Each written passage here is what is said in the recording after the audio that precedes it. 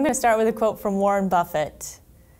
So when you're looking for talent, he said he looks for integrity, first of all, energy, and intelligence. And if you don't have the first one, then the other two will kill you. What do you think about that? I would agree with Mr. Buffett, particularly if you're hiring an experienced hire, someone senior in the organization. You would assume that they've achieved something and they've got the intellect necessary to function. So then integrity becomes the first thing, energy second. So before joining a board, what would you do to assess whether or not that organization met your ethical standards? I would start with the CEO. Try to get to know who the CEO is, what their business ethics are like. Do they have the same values that I have in terms of doing business?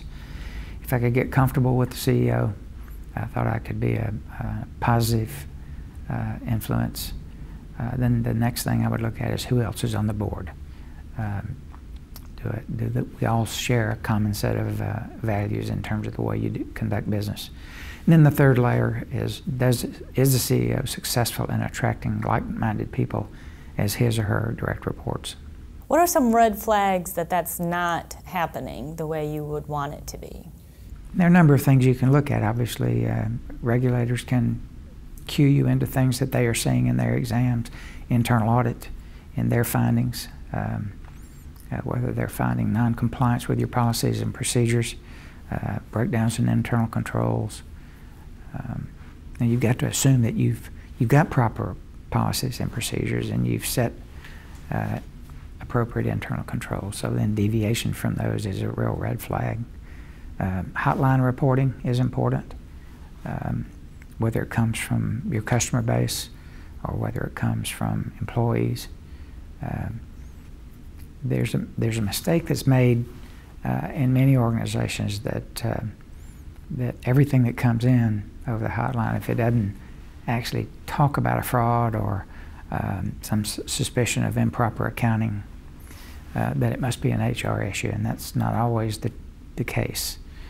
What might look like an HR issue might be a trigger or an indicator of a bigger problem, and I think if my memory is right on some of the reporting around Wells Fargo, there were one or two of their hotline calls that were handled like HR issues when it looked like there was more fire there than... Right.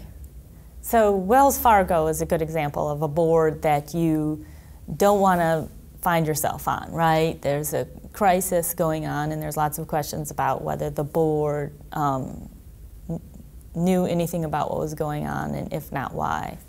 That's a hard question to answer, not having been there, and I wouldn't condemn that whole board. Those were highly successful people that sat on that board. One of the questions I think I would have asked had I been there was, how is our cross-sell metric so much better than our peers? Great. Thank you, Terry. Thanks for being here. Yeah.